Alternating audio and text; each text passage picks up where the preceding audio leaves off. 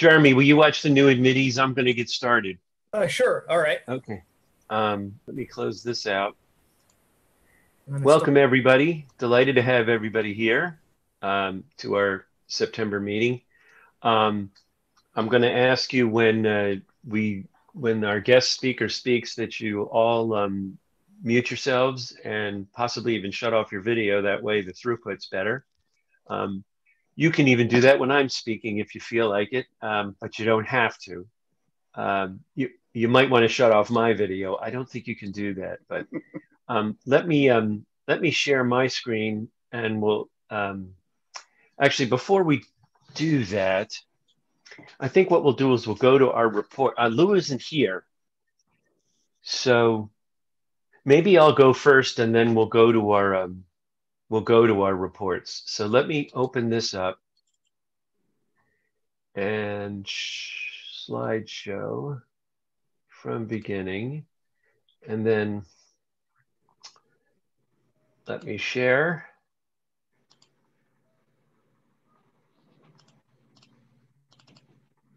And from beginning. So one of the things that bothered me today, I've been inside most of the day working, and it's nice, air conditioned, cool. It's really lovely. I go outside and it's hot. It hits you in the face. But the news has already told me that it's the end of summer. Well, how can it be the end of summer and not the beginning of something else? It sure as hell isn't the beginning of fall. And the beginning of fall really isn't until the equinox. So I thought I'd talk a little bit about the equinox, the actual official equinox. And this is a very basic level. I mean, we all know the equinox is when the summer begins. You know, this is the equinox. Actually, that's a Chevy Equinox. That I don't know how that got in here. That doesn't belong there. It really all stems from the fact that the Earth is seriously screwed up. We know that, you know, fires in California, a pandemic everywhere. The Earth has to be completely screwed up, and it's out of kilter. And when we were in elementary school, liberal arts grads who thought that a graduated cylinder was a very smart round person taught us and showed us pictures like this. So as a result, for years and years and years, they said, "Oh, this is what the Earth looks like," but it wobbles. So I'm thinking the end of a top wobbling, and I'm thinking that, well, you know, the northern hemisphere tilts towards the sun during the summer months, and then the southern hemisphere tilts towards the sun during its summer months. Well, I mean, you understand. Well, that's not right, though. It's more like this, 23 and a half degrees off center. And as we rotate around, the angle is different. And we know that. And there are a lot of myths about what the equinox is. And I really enjoyed looking at what they are. And I thought I'd bring some of them to your attention. One of them is that you can balance an egg on its end at the moment of the equinox, because the gravitational pull of the Earth and the gravitational pull of the sun are roughly equivalent. Of course, this is balderdash. I'm going to show you how to balance an egg on its end. I have a visual thing here. You take the egg, you chop off the end, and you don't have any problem balancing it on its end. Absolutely no problem whatsoever. Of course, it has to be a hard-boiled egg, and it has to be peeled, but it works like a charm, and it has nothing whatsoever to do with the equinox. The fact of the matter is you can balance an egg on its end if you try hard enough any time of the year, and it has to be the right kind of egg. Another myth is that the shadow disappears at noon. I love this photo because it purports, this is classic Photoshop. It purports to show that the level has no shadow, but if you look further back in the photograph, there's a shadow there. What's casting the shadow? I have no idea. The only way there's no shadow is if you're standing on the equator at the precise moment of the equinox, directly under the sun. A lot of people say, "Oh, it's the equinox. Day and night are 12 hours long. That's why it's called equinox." Well, the fact of the matter is the equinox is the moment at which the sun passes over the equator. Blink and you miss it. So let's talk about some real facts about the equinox. Mayan astronomers mark the equinox. They were very aware of it. Modern days, we don't really celebrate first day of fall, first day of spring that much, but at Chichen Itza on the Yucatan Peninsula, the pyramid of Kukulkan, also known as El Castillo, has 365 steps. I would zoom in so you could, and we could watch this for a while and you could take the time to count, but take my word for it. And on the fall and spring equinoxes, a shadow appears on the pyramid surface that looks like a serpent descending the steps. That's pretty cool. And then, of course, years ago, my relatives helped build these buildings in Egypt. And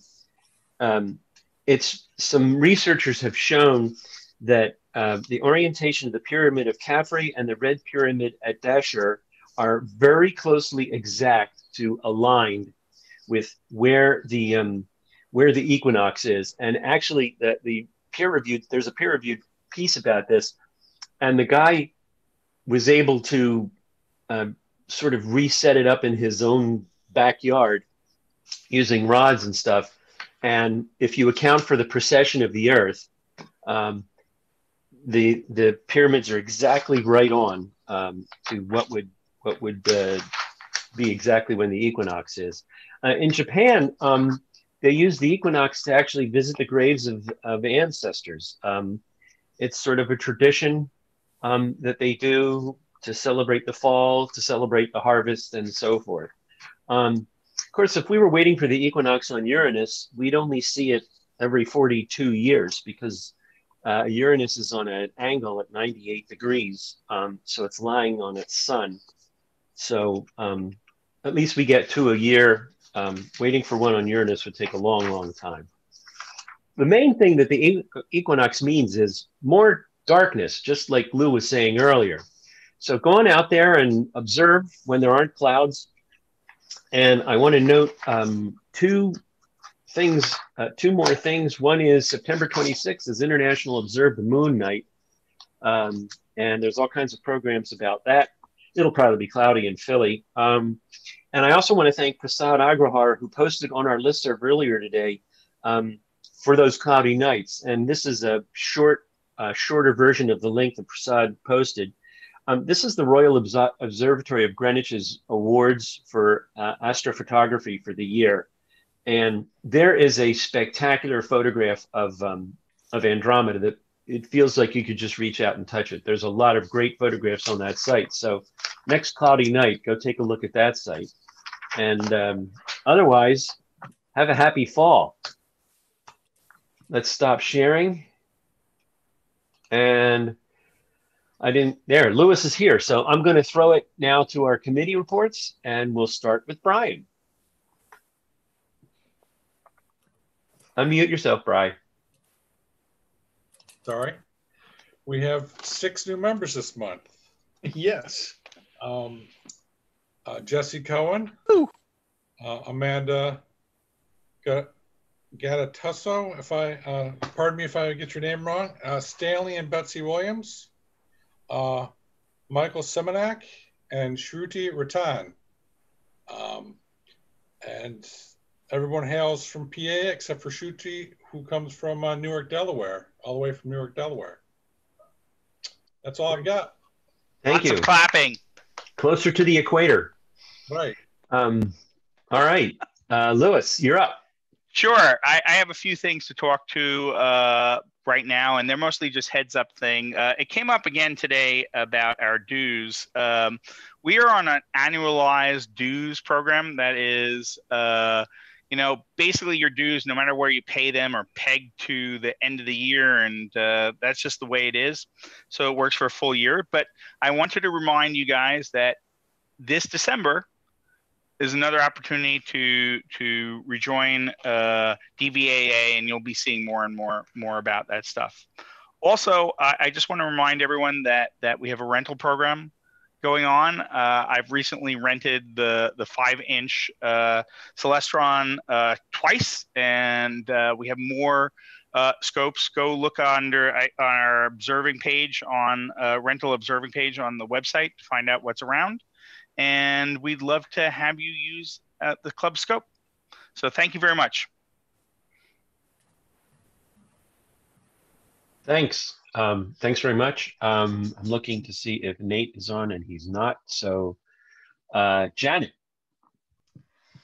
Okay, so I'm Jan Rush. I'm speaking tonight on behalf of Andrew Hitchner, our observing chair, because he's away tonight, next 2 weeks, to tell you about the Valley Forge Star Parties, which are restarting this month. So we're cleared. Valley Forge has cleared us to go to have our Star Party on the 26th, and we'll be doing it according to a format that's similar to what we did for a couple of recent outreach events. So there'll be, people will be asked to bring their own chairs, and they'll set up on the field with their chairs, their own binoculars. And the entertainment will be several different stations that will be held on different topics.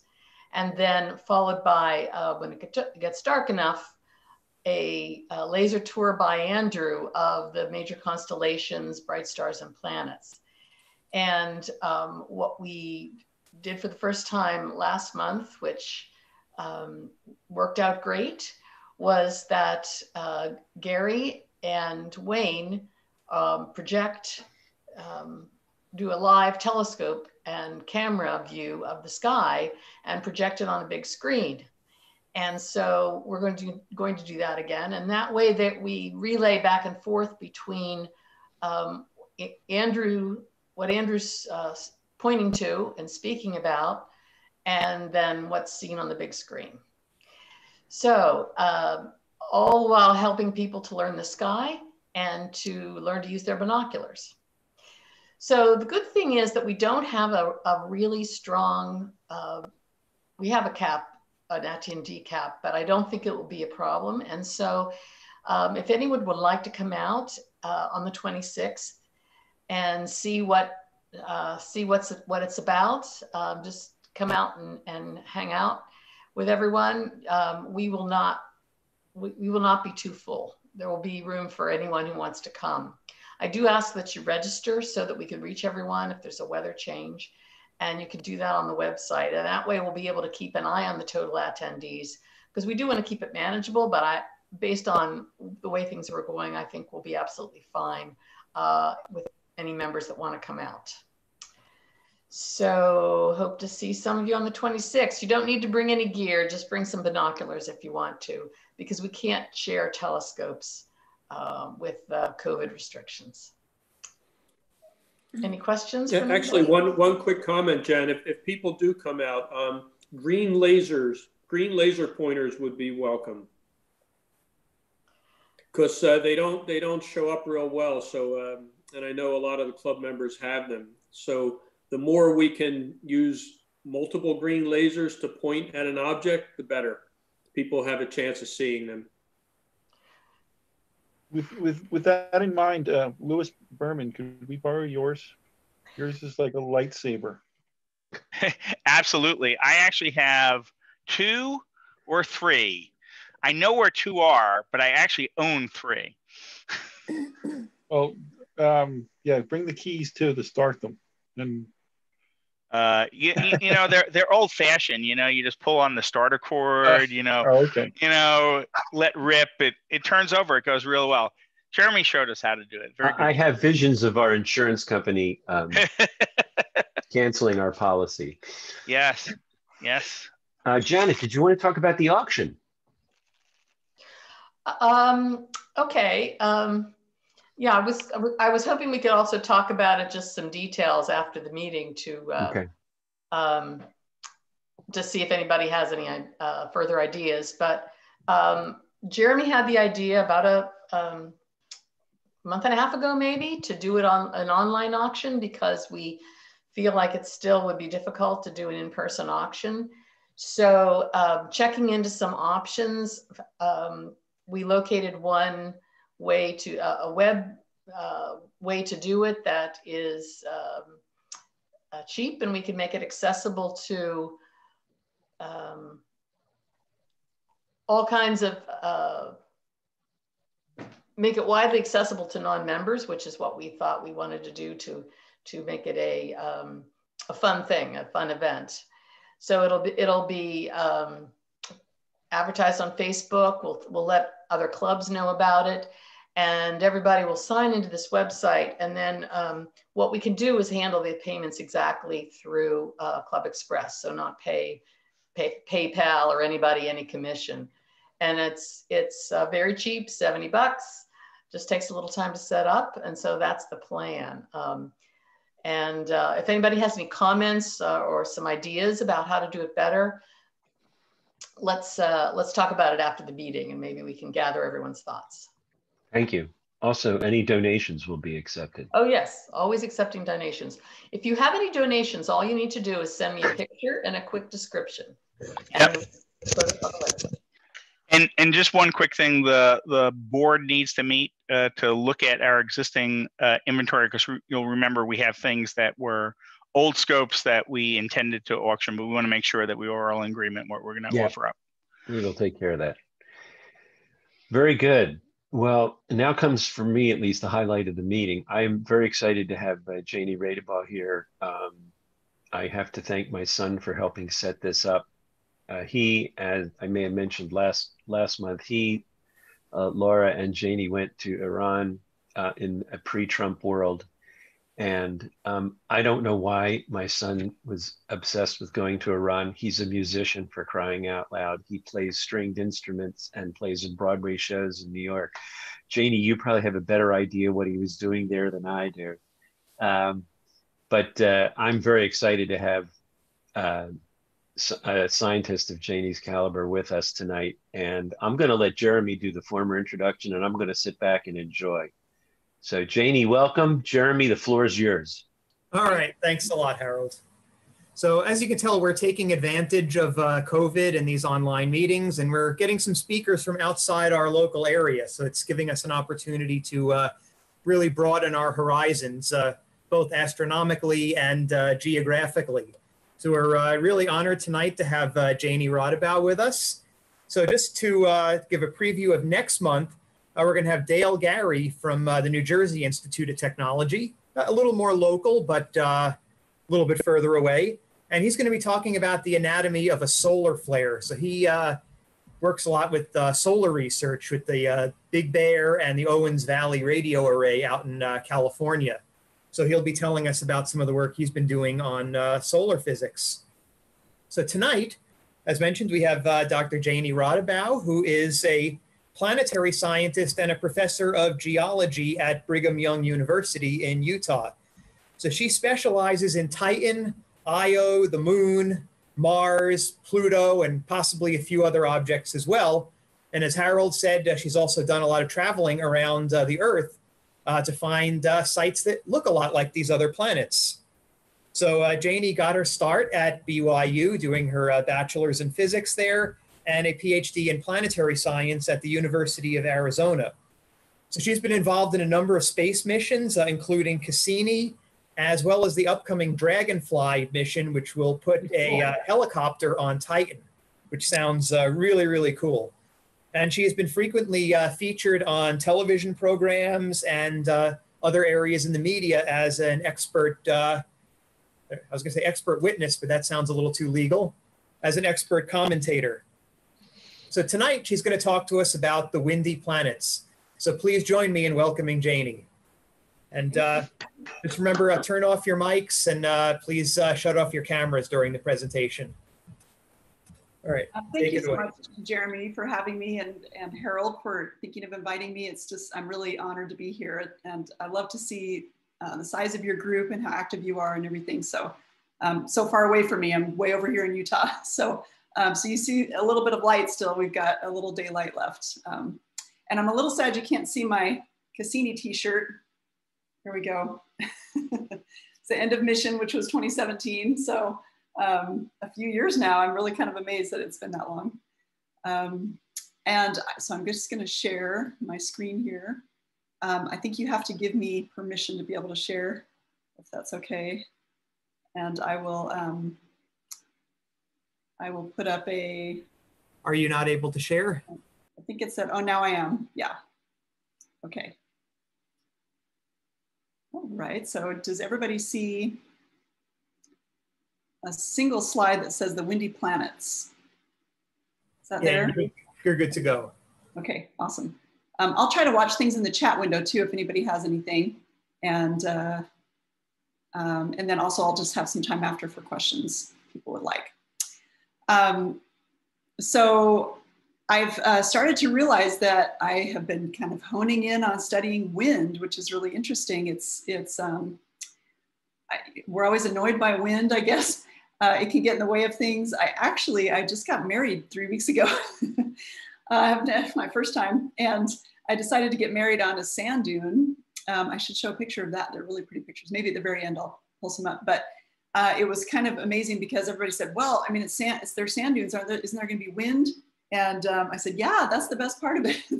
And it turns out there was a big windstorm that came up and it kind of scattered everybody down the hill. But a few of us stayed up there and it was just really beautiful. It kicked a bunch of dust up into the air, made some very beautiful pictures. And so I thought that was special. Actually, I'm just going to do that right now while I'm thinking about it. So now I'm going to stop share, possibly. I teach with Zoom 2 days a week, but I'm still trying to get used to it. It's amazing. Let me just go find the picture really fast that I think was lovely. You know, I mean, so sort of out of chaos can come beauty, and that's kind of what happened here because of that big wind. Of course, everybody looked at me and said, "Is this going to continue?" And I said, "Probably." So everybody just left. But of course, the photographer had to stick around, and so what we ended up getting. Let me share this really quick. Was this really beautiful scene. There's no filter or anything. I mean, it just ended up being so pretty because of all the dust. So anyway, that was all probably well worth it. And then I got to get married on a sand dune. So this will just show you how serious I am about sand dunes. And then you'll hear about it scientifically from me too from now on. Okay, so back to my presentation. Okay, so again, you should see wind on planetary surfaces. Let me know if this is not showing up. Thank you for the congratulations. So kind of what I want to have stand out here is that wind is a significant force on a planetary surface. It has an atmosphere. And there are a decent number of them that have atmospheres. You can kind of be thinking through which they are, and I'll talk about a number of them today. And what's really nice is that wind will kind of shape the landscape most recently. And so these recent landscapes reflect the action of the wind on the surface. And so what we like to do is study windy landscapes on Earth so that they can in turn kind of reveal conditions about other planets because we don't have a whole lot of weather stations on the surface. We mainly just have remote imaging from space, maybe a few landed spacecraft to be able to tell us what's going on. And then, of course, studies of other planets that are often in really extreme conditions compared to Earth can come back and help us understand the Earth better. And here I am getting some wind data from a really windy field day in Morocco. I remember it was so windy that it was actually kind of hurting my stomach because it was blowing so hard. I like to get out there in the middle of these things and really feel what's going on. So let's start at Mars. Probably for a lot of people here, Mars is their favorite planet. It's really amazing and a beautiful place, and in many ways can kind of feel like home to us. And so I can see why we feel that way. Here's a picture of Mars, and you can see a lot of the landscapes here. There's the North Polar ice cap that's both water ice and carbon dioxide ice. And oops, there we go. And then also you can see these 3 big volcanoes here, and then the largest one, Olympus Mons, that's the size of Washington and Oregon combined. And then the giant Valles Marineris. There's a lot going on Mars that makes it really exciting, but what's also exciting is that there are a whole bunch of sand dunes all across Mars. And this is because there is an atmosphere there. It's 96% carbon dioxide, where we've just got a couple % of carbon dioxide in our atmosphere. And it's about 1/100th the pressure of Earth's at the surface. So it's very windy there, hundreds of miles an hour of wind, but they have a really nice kind of wind simulator at JPL. If you go, you can put your hand in the wind tunnel and it's 100 kilometers an hour and you think, oh, it's gonna really hit me. And it just feels like a gentle breeze. And so the density of the air matters a lot. And yet we still see forms that have been made by wind. So we know that the surface gets very windy. You can actually see in this atmosphere, the thin slice at the back here, that there's a lot of dust in the atmosphere. That's why all the pictures of Mars look red. It's because it's picked up the dust on the surface. And we know that global dust storms are common across Mars. Here's a picture separated just by a few months, and you just can't even see the surface anymore. Some of you might remember from the story The Martian, and especially in the book, it goes over this quite a lot, that this dust storm kind of drifts into view, and now all of a sudden the solar panels don't work. That actually played out in real life for the Opportunity rover. A dust storm lasted long enough that the solar panels couldn't charge, and we're kind of hoping maybe the winds would blow and clear the panels, but it never was able to wake up. So the dust storm is what ended the life and the mission of Opportunity. We see dust devils all across the surface. Here's a kind of time-lapse movie from, I believe, Spirit or Opportunity, watching some dust devils march across the surface. And that's pretty neat because that's the kind of really recent active thing that's going on Mars today, and we can see it happening. And we can, oops, it happened. Oh, sorry. Didn't mean for that to happen.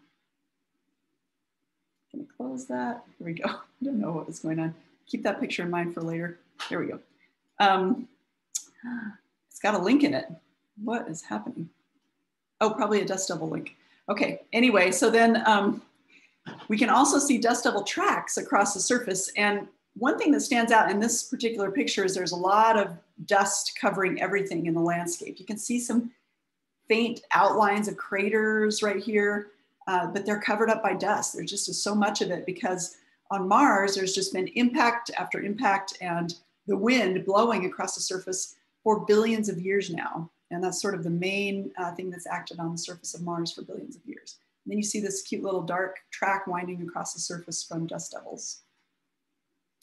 I love this beautiful picture of the sand dunes on Mars. This is up by the North Polar ice cap. And the kind of image stretch that's used in the image emphasizes the ice here as kind of showing up as blue in this particular picture. And so you see the kind of ice below it, and then you see a whole bunch of dunes marching across that ice. And when we see sand dunes on Mars and on Earth and other planets, they are subparallel to each other. They're very regular in their spacing and their size.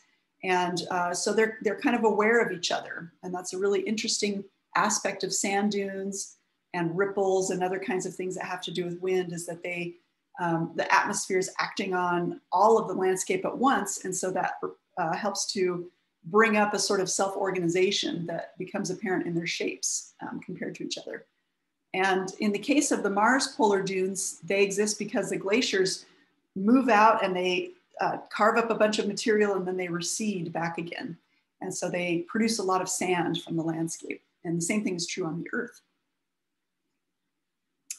We actually have some really beautiful close-up pictures of dunes on Mars. This is from the Curiosity rover, and these are called Bagnall dunes. We were really glad that the go-ahead was given to, go up very close to the dunes, maybe take some samples. It's a little risky because you don't want to get stuck in sand when the main goal of the mission is to head up a mountain and classify what they see in those layers. But they did manage to pause long enough to kind of study these dunes. Notice they're dark in color. They're made of basalt, and that's just typical of the landscape of Mars. There is not quartz, and that's something to kind of think about, is that Earth is covered in sand on the seashores, and there are many seas of sand. We'll talk about a few of them. Most of the sand on Earth is made of quartz, and that's just the end product of plate recycling that happens on the Earth. By sort of changing the composition of the magma over and over and over again, you make it progressively more rich in silica and produce quartz. But we don't think that's a common process on other planets. And so we just don't get this leftover silica to make quartz. And if I were to pick up a handful of quartz sand on another planet, I'd be in complete shock. So we just don't think that process is happening. Instead, we know there's lots of volcanoes and lava flows and everything else, and that gets broken down over time into these sand dunes. Okay. The pictures of the sand dunes on Mars, I think, are so beautiful. This is a high-rise image. The high-rise camera you know, over the course of us speaking, you can picture a person kind of walking across this landscape. These are very high resolution images, and we're looking at dunes, and we're also looking at ripples on dunes. They're spaced by just a couple of centimeters. And the ripples change a little bit in character down here near the base, and they change to be a little more gravel rich, a little bigger particle size, bigger ripple size. Again, this is something we see in dunes on the Earth as well, where the wind accelerates and can pick up other things. And I love this one this is a high standing mesa. So the light is coming from the right and shining to the left here. And then you see a whole string of dunes that starts as one long dune and then breaks up into these little tiny dunes that are marching off downwind. So the wind is blowing from the left to the right. And there just are some very moving, beautiful pictures of dunes across Mars.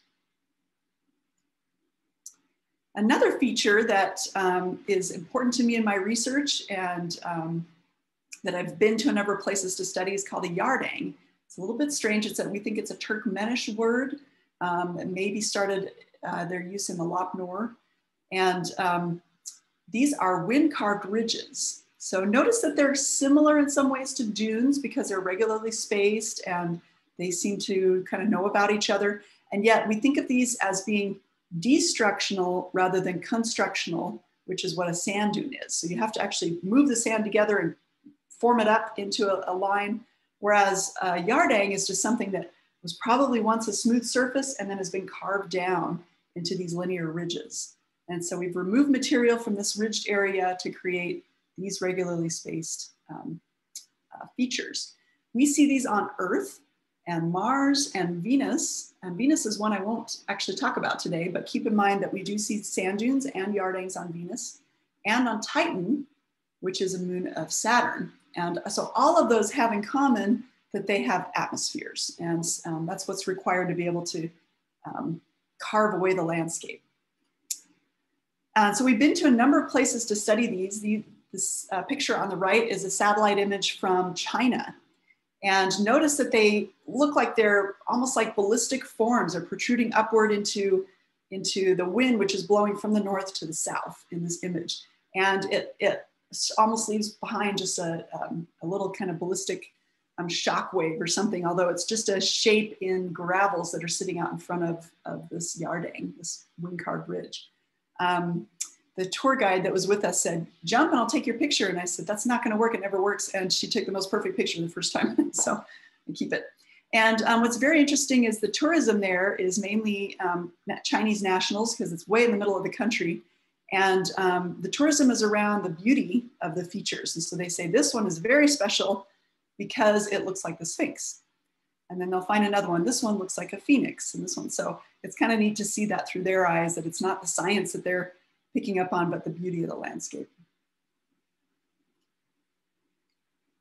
As Harold mentioned, I've been to Iran. I was really proud of this trip. My friend Laura Kerber and I planned this. And I'm actually not sure how she roped Justin into it, although I think it happened one day in a car ride. One or the other of them was listening to a Farsi tape, and the other one said, "Oh, are you learning Farsi? I want to go to Iran." And the other one said, "Well, I do too." And so anyway, just sort of was a long-term quest of theirs to be able to go here. And I sort of was pushing. I said, "We've got to do this in 2016. You never know what will happen in November, if things will change. You know, over the course of my lifetime, it's not been possible to go there." And so for there to be a brief respite, I was looking for those places. Where is it good now? And where it could not be good later, and try to go to those places. And so we specifically searched out this area. And I will say that it was it was easy. Once the visas came, and you have to go through Pakistan embassy to be able to go there. Once the visas came, we were very carefully looked after the entire time. And I think that's part of it, is the country just wanted to know where we were every second. And we felt very safe, and we had probably the best tour guide I've ever had in my life there. She was really excellent and showed us a lot of great things. The main reason for us going is to look at this giant area right here. You can see those very thin, narrow stripes. These are carved into clays from an old lake bed. And it's a huge field. It's over 100 kilometers long, and it's right next to a field of sand dunes. And so I'm going to zoom into better satellite images of both the yardangs and the sand dunes to show you the difference here. And here you can see they really do look quite different from each other. The yardangs are very straight. And in this case, I really love the mosaic pattern of this particular yardang field. This is different from the Chinese ones, right? Those were more spaced out and probably older or more mature. This is just kind of in the process of being created, I feel like. And it's just starting to carve out these corridors. You can actually take a journey all the way through here. You start over here and you kind of make your way zigzagging through here. Laura and I are dying to do this. It takes a good month though, so we got to find that time. And we had that time sitting out in front of us over the past, 8 months. And, but we just can't go anywhere. Sort of like this tragedy of our time right now is that we have the time, but not the means. So, and then here in comparison are some sand dunes. And notice again, they have this reddish color because it's quartz sand covered in iron oxide. And that's what makes the sand, just like most places on the earth. And they kind of meander a little bit more because the wind is blowing and changing them.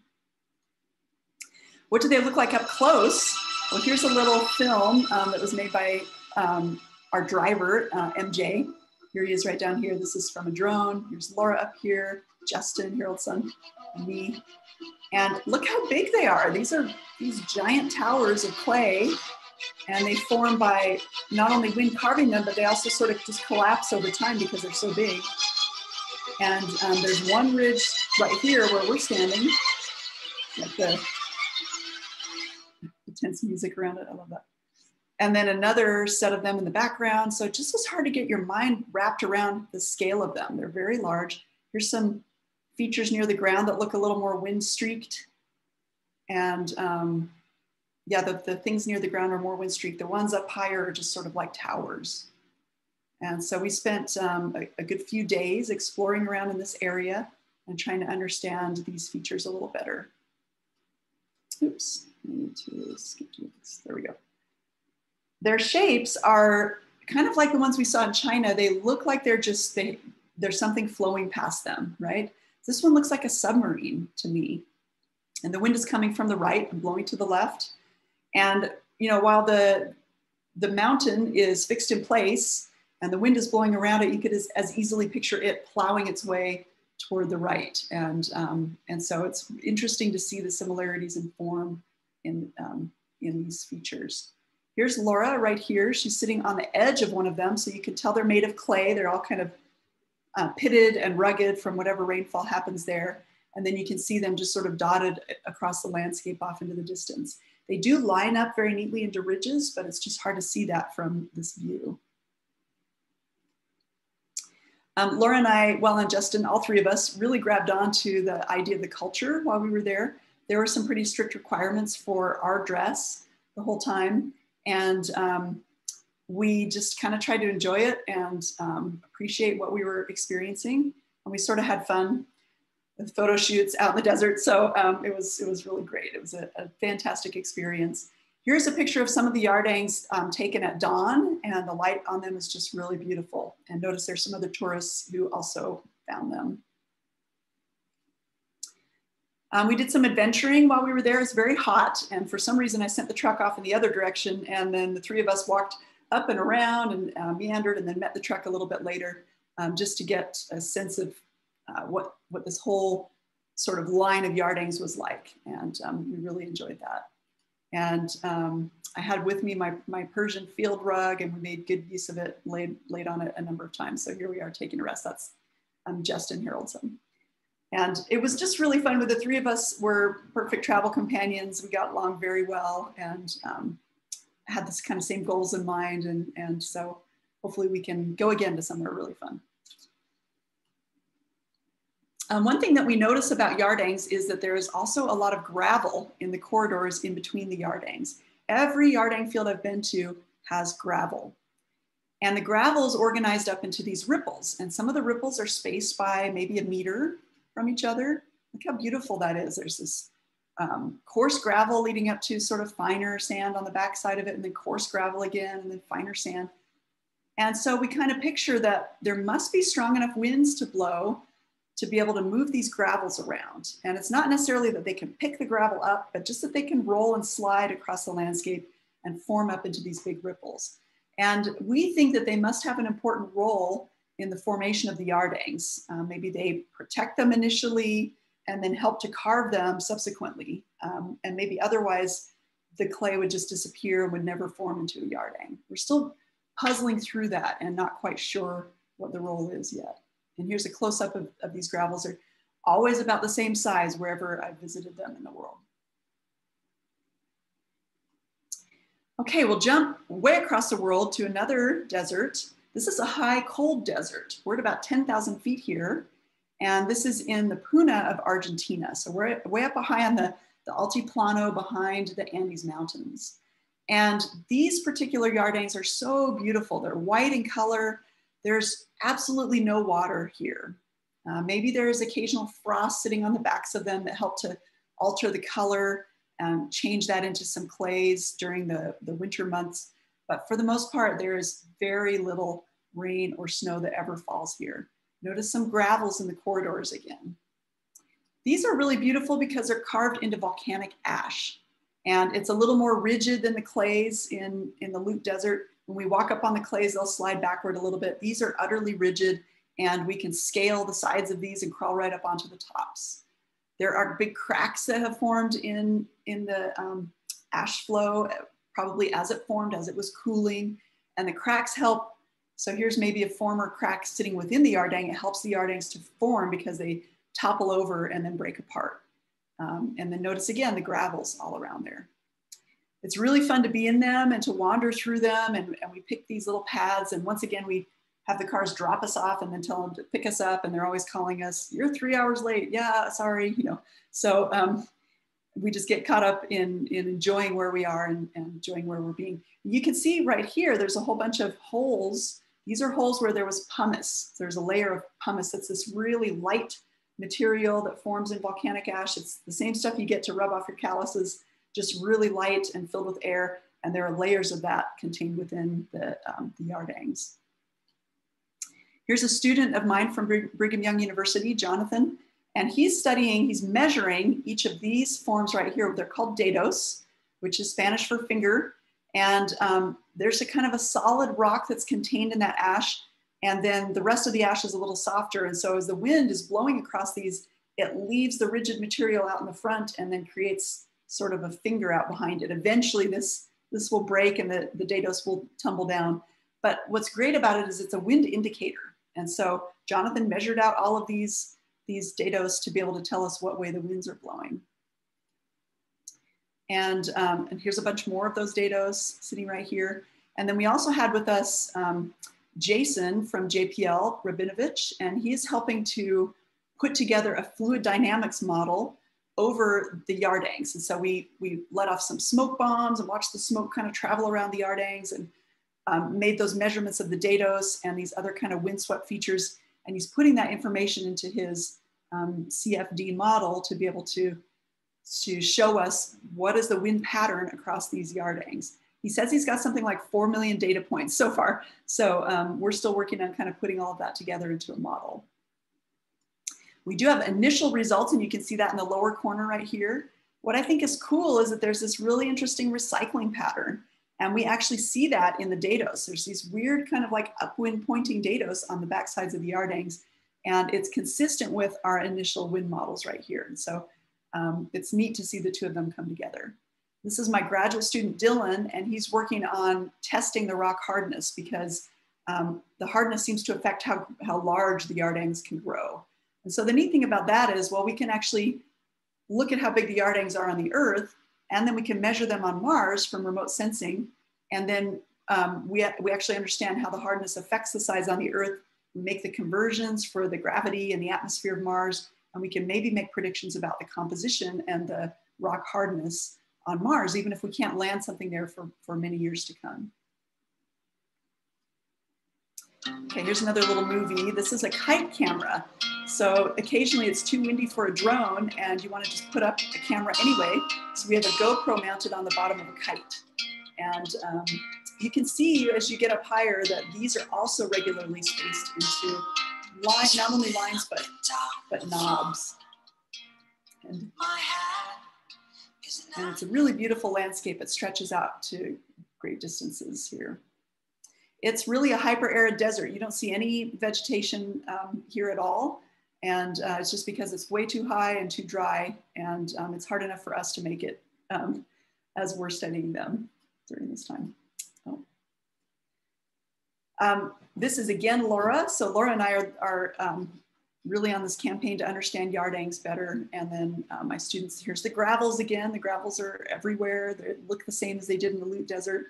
Here's Jonathan puzzling through a couple of different wind directions that might have made those gravels and the gravel ridges. And then they are actually just really beautiful because we already have the white ignimbrite. And then when you put these dark kind of limestone, they're from the mountains far away, limestone gravels on the top of it, they just make amazing, beautiful patterns. And it's one of my favorite landscapes on the earth. Well, I mean, everything looks really calm. How do those gravels move around? Occasionally the wind does blow. So here's a big dust devil. So we saw that in action, just like the ones we saw on Mars. Then we actually got a really big windstorm kick in one day and just sandblasted us. I mean, I thought, okay, the sand does get all the way up high onto the tops of those yardangs. Now I can see it. We're always, again, we're kind of happy when the wind blows because then we can see the process in action. And then when it's not blowing, we can put the drones up. And so Laura and I have been working with our drones lately. And here's a video across some very unique landscape. They're not separated out yet into specific yardangs. We think it's sort of like proto-yardang landscape, like it's kind of underway. They're starting to form. They just haven't deepened on the sides yet. But to me, it looks a lot like wind sculpted ice or snow that we see in other landscapes on the earth. Keep doing that. Again, more fun with the photo shoots. I tried to look like I was Rey from Star Wars. So that's the outfit I was going for here. And then of course, like it's really beautiful as we descend down out of the plateau. This is a vicuña, and it's a sort of alpaca-like animal. There's also alpacas up here and llamas, but vicuñas are really common, and they're beautiful, kind of undulating as they run across the landscape. And you can buy some neat vicuña fur materials and sweaters. And I talk a lot about my tour guides. They're just, I really can't state strongly enough how important it is to get a good tour guide. And once you find someone who's good and they know that you take care of them, they will take care of you. And so they're willing to work really hard for us. And they're patient with me when I say, hey, I need to go to this spot right here on this image. And they say, that's impossible. I'm like, okay, what about this little path over here? Okay, we'll try. And they're really good to work with us and get us to these places we need to go. So we go back to them again and again every year. And we had plans to go back, kind of one last time for this particular field campaign this December. But of course, everything is on hold. So we're really crossing our fingers for December 2021, especially to get back and help them. I mean, their whole livelihood is dependent on tourism, and it's so rough that all of that is halted for everybody worldwide right now. Okay, let's jump over to Titan, beautiful moon of Saturn. It is the largest satellite of Saturn and is one of the largest satellites in the solar system. Only Ganymede is larger than Titan. And both Ganymede and Titan are larger than the planet Mercury. So it's really quite big across and has this thick, hazy atmosphere. The atmosphere, it turns out, is really similar to Earth's. It is, we don't have the composition written on here, but it's mostly nitrogen, just like Earth. It's got the second highest surface pressure of all solid bodies with atmospheres, which is the first highest surface pressure.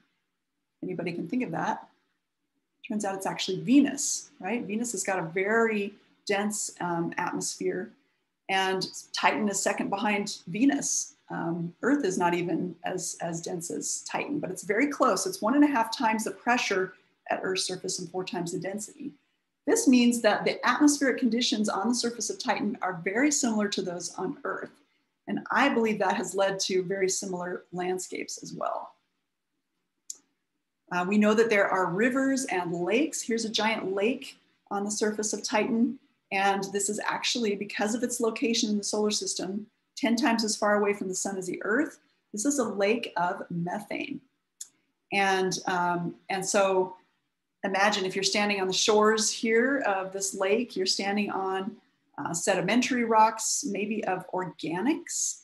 The organics are made high up in the atmosphere by breakup of methane, and then they settle down to the surface as solids, and they make up sedimentary layers of organics. You can kind of have anything you want. We don't really know exactly what it is: benzene, propane, acetylene, all in frozen form. And then that covers a bedrock, a basement rock of water ice. And that's what makes up the mountains and the crystalline basement of Titan. It's a really odd landscape, different for us. And what we see at the surface all across the equator, everywhere you see this brown material, is seas of sand. And we never would have expected sand dunes. I mean, there's an atmosphere, sure, and we know there was a lot of methane in the atmosphere that could be in liquid form. So kind of thought there just would be oceans of methane on the surface of Titan. But instead, they're just these isolated lakes and seas up at the polar regions. And the rest of the surface is a dry desert filled with sand. And that's been really exciting and fun to observe. And the dunes on Titan here, shown here in this radar picture, radar is a little different from visible images. So everything that's dark is kind of smooth or indicates fine particles. And so the dunes here, just like on Earth, show up as dark. And they're parallel to each other, they're long and straight. And again, those particles were created up in the atmosphere, they settled to the surface. Maybe they were eroded by methane rainfall, eroding the bedrock into different sizes, and then shaped into dunes by wind or some other means. We're not exactly sure what the sand exactly is made of yet.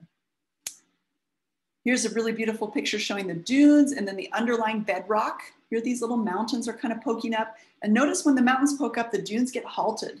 They butt right up against it, and then they kind of continue downwind eventually. So the wind is generally blowing from the left to the right here.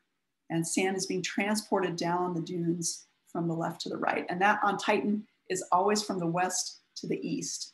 This happens kind of during storm winds, during season change. The winds blow very fast down near the surface and transport the sand.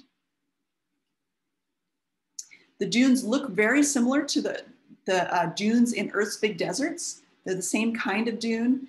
I didn't even know about this kind of dune before because we don't have them in North America, but they have them all across the Sahara and Arabia and in Asia.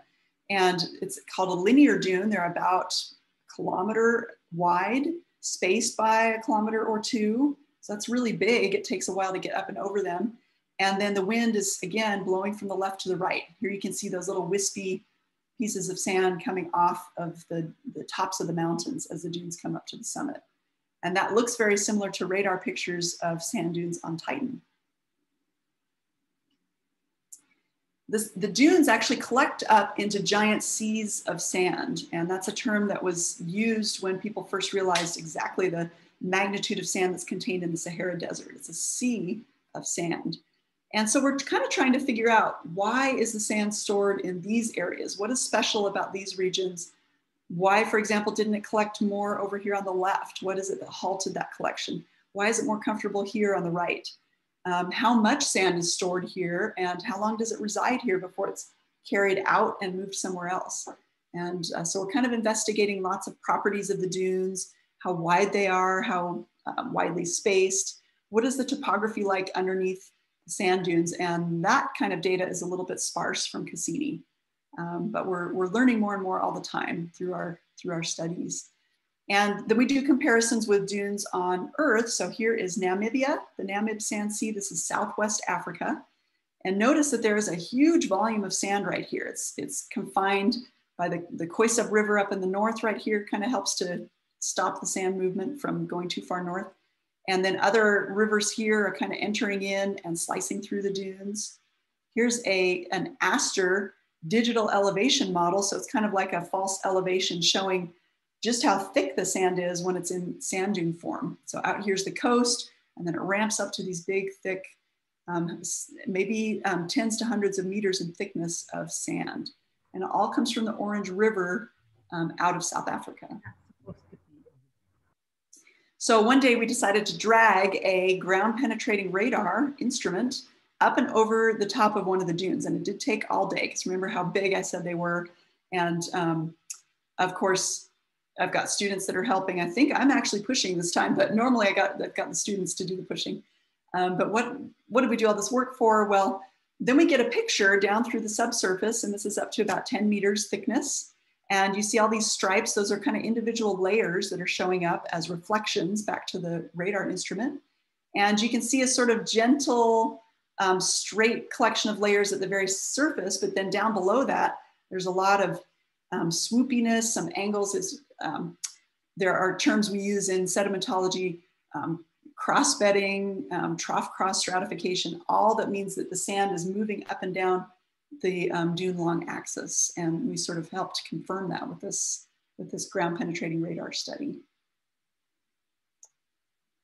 Okay, well, something that's really exciting about Titan that's going to happen in the next decade is the Dragonfly mission. And this is exactly what's going to happen. It actually directly descends into the atmosphere of Titan. It gets dropped out of its descent shell and fires up. And it's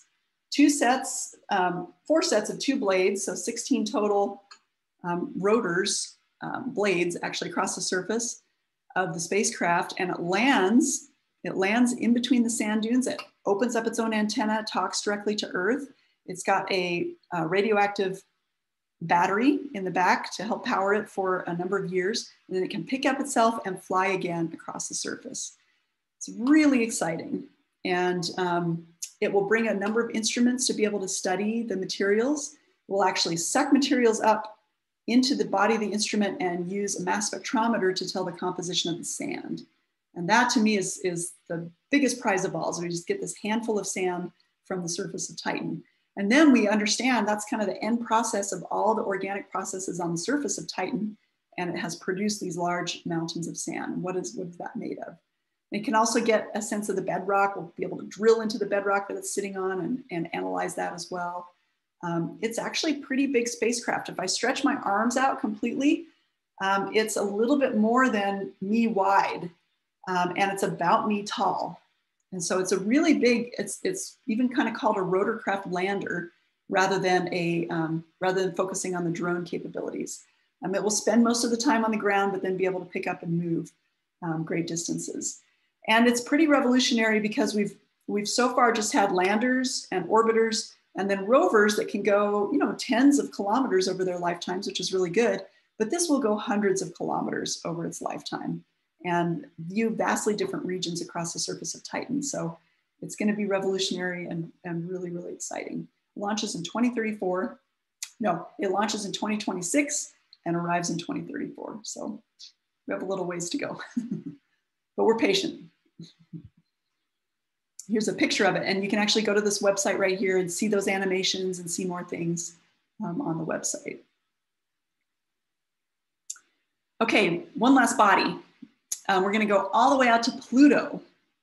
And can you believe that we have this image? Prior to 2015, all we had were just really fuzzy, images of the surface of Pluto from the Hubble Space Telescope. And that was going to be the best we could do until we sent a spacecraft there. And some very persistent people, Alan Stern in particular, just did not give up and got his spacecraft to go. And I mean, absolutely, it was worth going there because the surface is unlike anything we ever would have predicted. It's got this giant heart-shaped glacier on the surface. A glacier is nitrogen because at 30 times as far away from the sun as the Earth, Pluto is 30 degrees above absolute zero.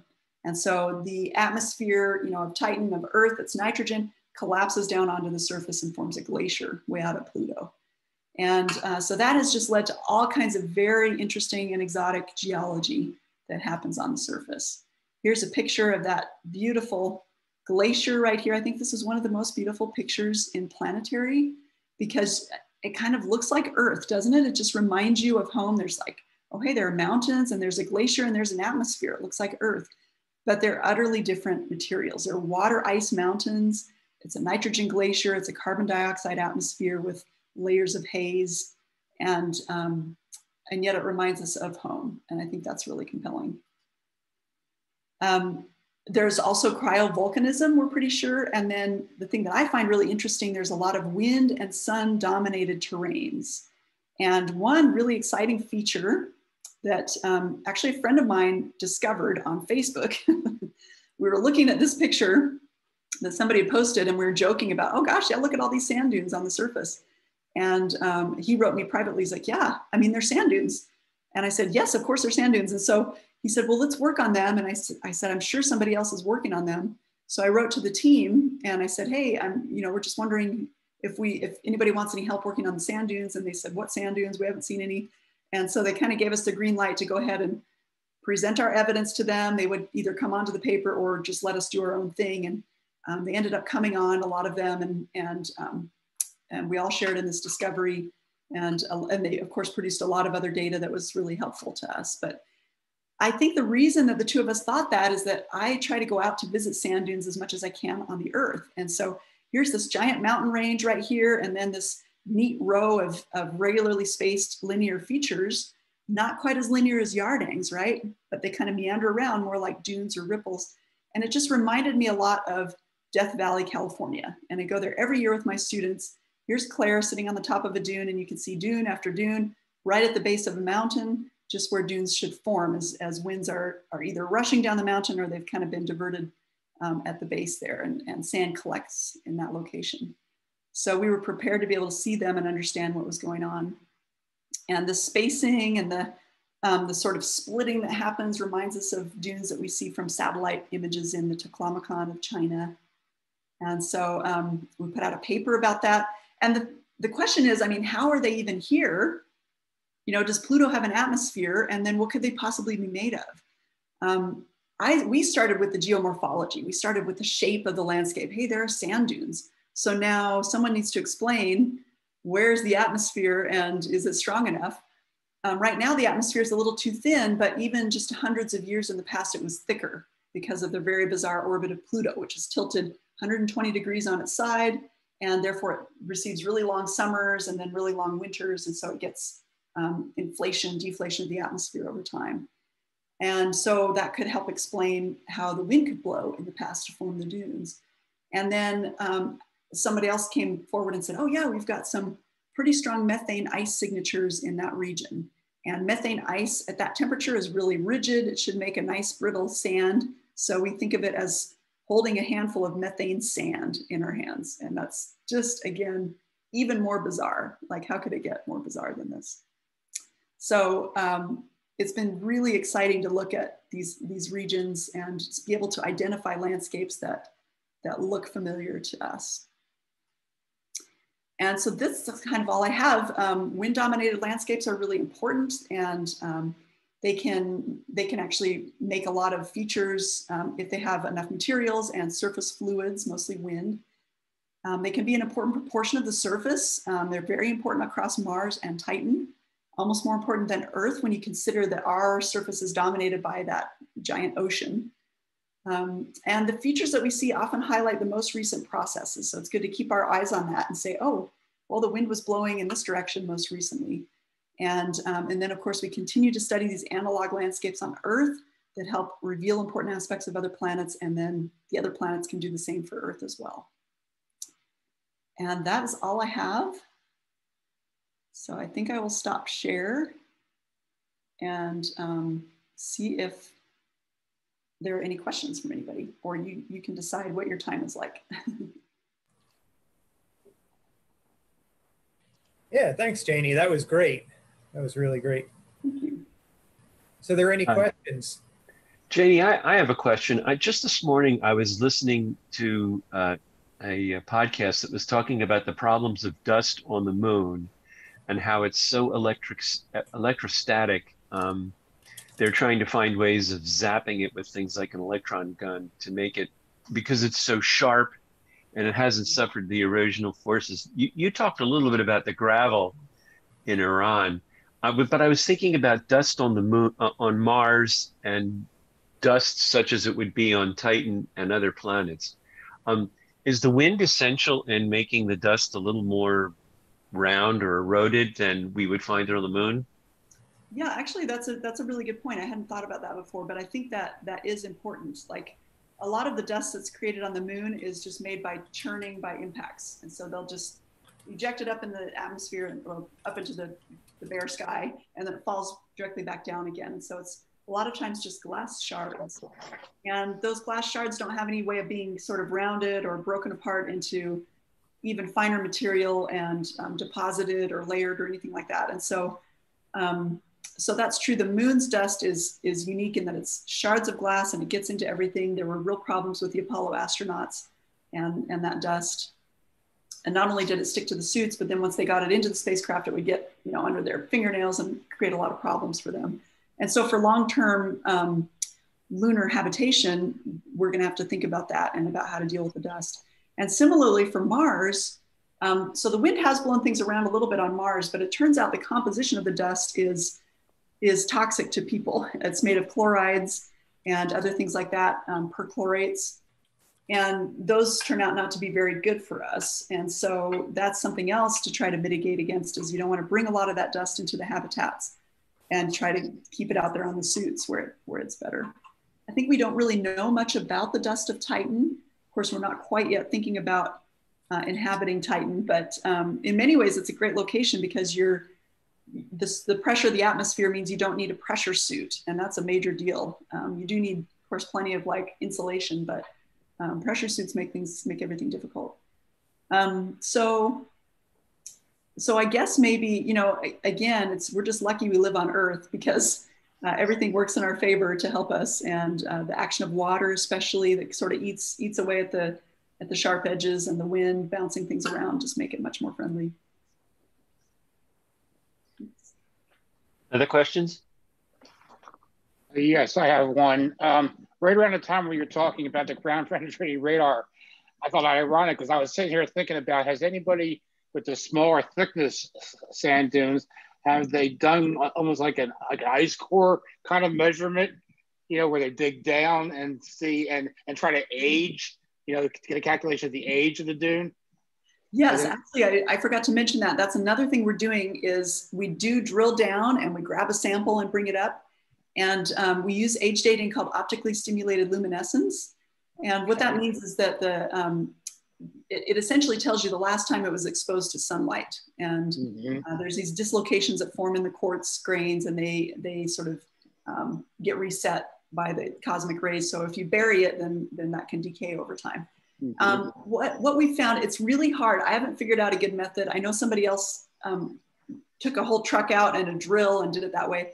But when I just bring a hand auger, the best I can do is sort of like 2/3 of a meter, and then the whole pit collapses around me. Right. The best thing would be to fill it with water and then try to dig down and get the sample. But I can usually get down in the space between the dunes, the interdune, and get that age. And it's different material there. It's kind of like a soil typically.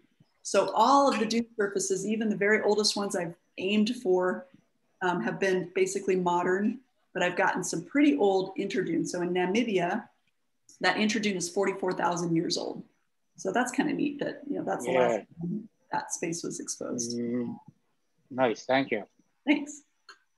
In our chat, Jerry Marin asks, are there any electrostatic effects of the sand particles rubbing against each other when wind moves sand in a dune? There can be in some areas. It can work especially well on clays, because clays kind of respond to that electrostatic charging. I think the silica sand-sized particles don't as much. They get overwhelmed by the action of the wind. There was some discussion about how the organic particles, which might sort of be like plastics, could charge each other up on Titan. But the reason I kind of think that might not be happening is that or to, you know, a really great extent, is that with the clay dunes that end up having those effects, you can kind of tell that they look like they're anchored in place a little bit more. They are stunted in their growth and in their progression across the landscape. And Titan's dunes look exactly like the silica sand version of dunes on the Earth. And so that leads me to believe that the particles are round and hard and are mainly dominated by the wind action on them. But we definitely are going to look for evidence of that electrostatic charging happening on them. And that, as Harold mentioned, is really important for the dust grains on the moon. Yeah. Hey, this is Louis Berman. I have a question. What's next in wind on other planets? I mean, are there other observatories going up? Are there special observing programs you're doing, or what are you guys trying to answer, and what tools are you applying to those? Yeah, I think there are still a fair number of questions especially about those really large dunes in the Sahara and Arabian deserts. How old are they? And how, because again, even with the dating techniques, it's hard to get to the very base of those really large dunes. We haven't done that quite yet.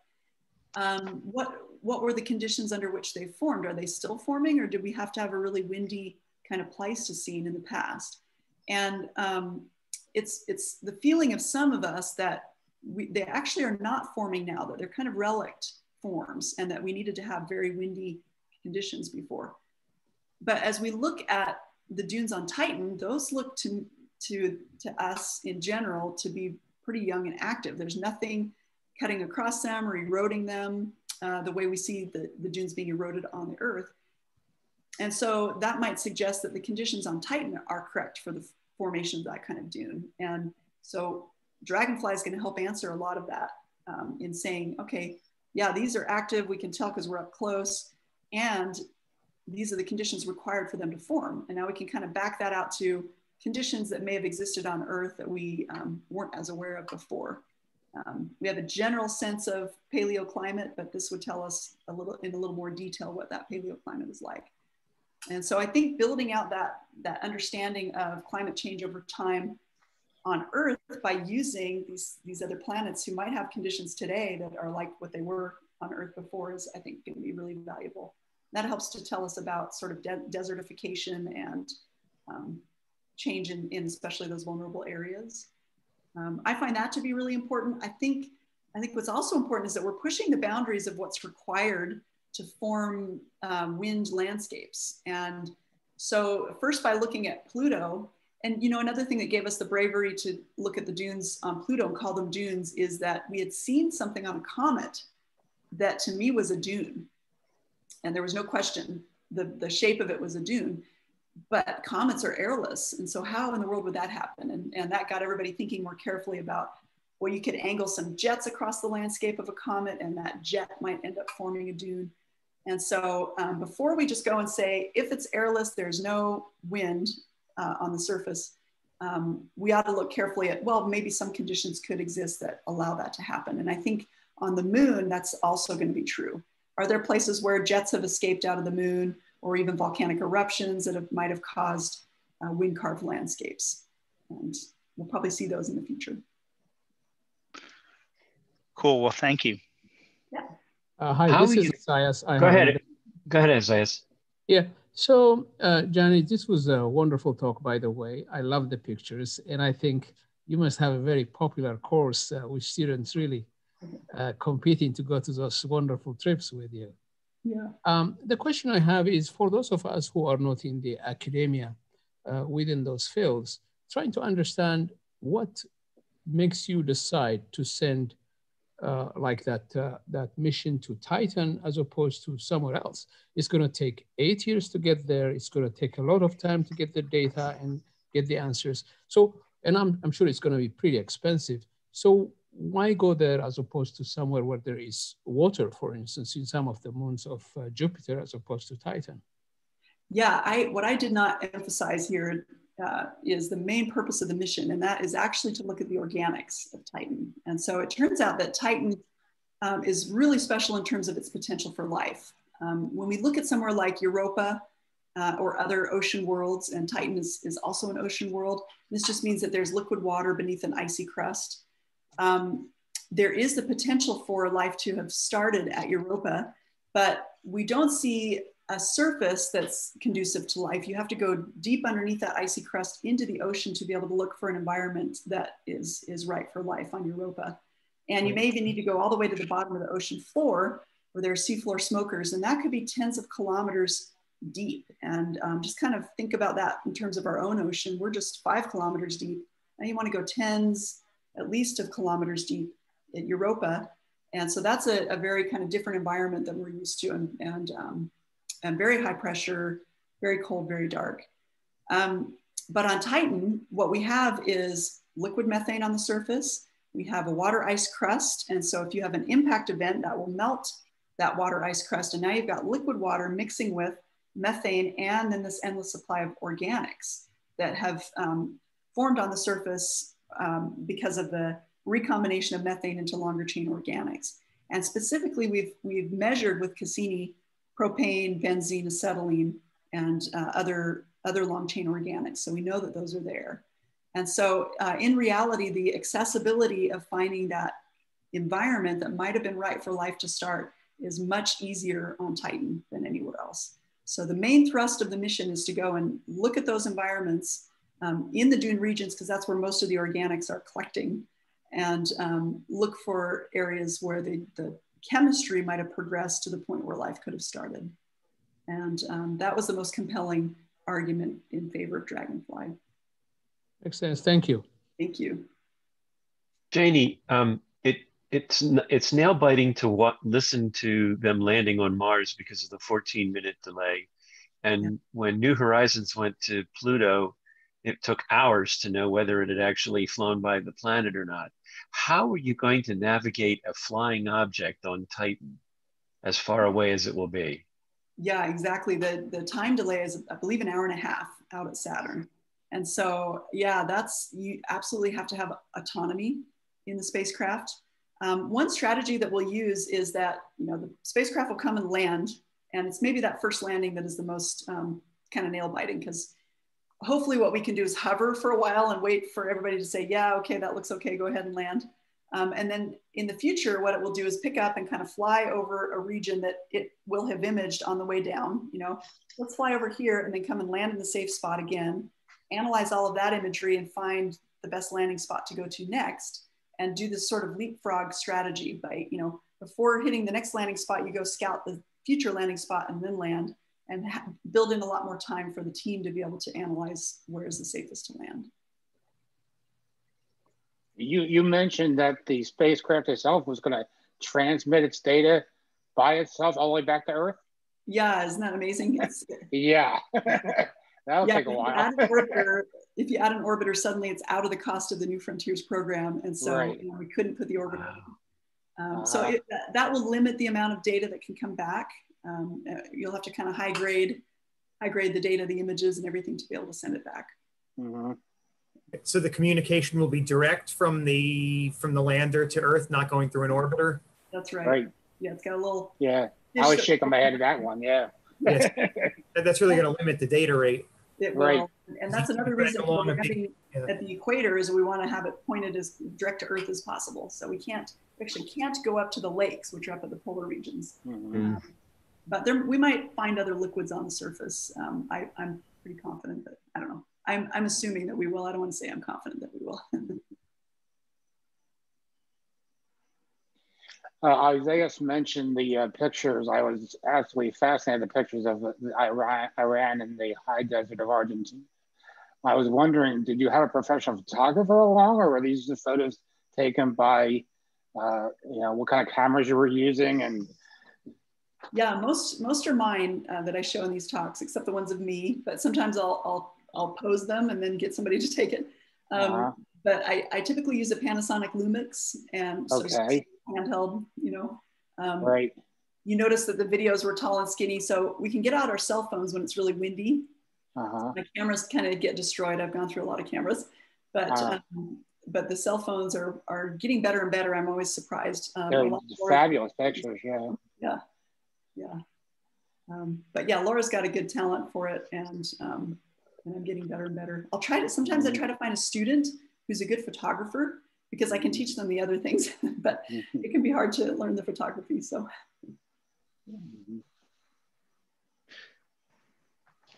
Anybody else with a question? I don't see anything in the chat.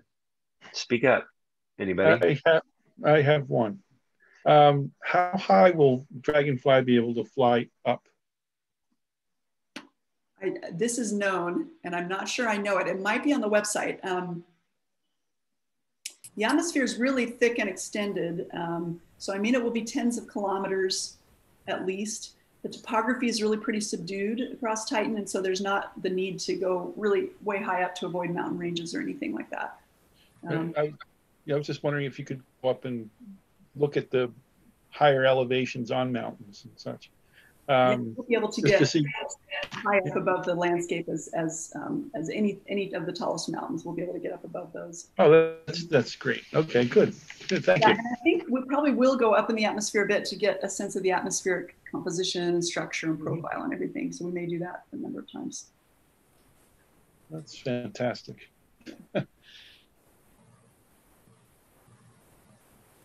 Okay, anything else? I think there's a soundtrack you can still download of the Huygens probe landing on Titan. And I just have to say, every once in a while I listen to that and go, these are winds blowing on the moon of another planet. And it is just absolutely mind-blowing to think that we've actually recorded something like that. So this is a very exciting mission you're working on. Yeah, oh, it'll be so exciting. You're right, I should go find that and put this in this talk. It's a good idea. Yeah. Well, I'm delighted you could join us. Thank you so much. You're welcome to stay with us while we talk about the more mundane aspects of the club. I understand it's a few hours earlier where you are, and as with Laura, it's near dinner time for you.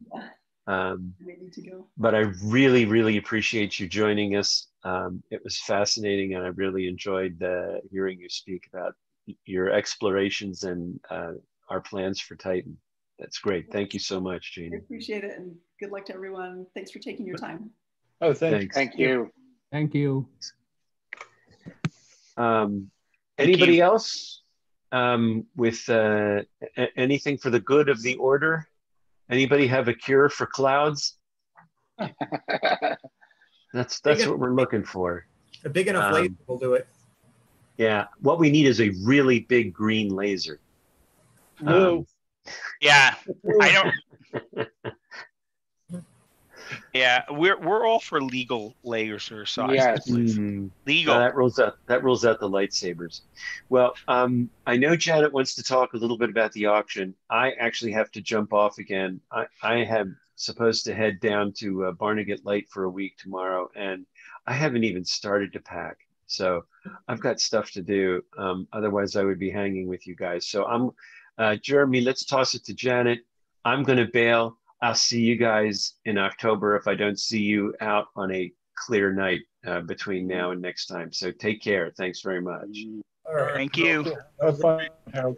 All right. I think we'll shut off the YouTube. Yep.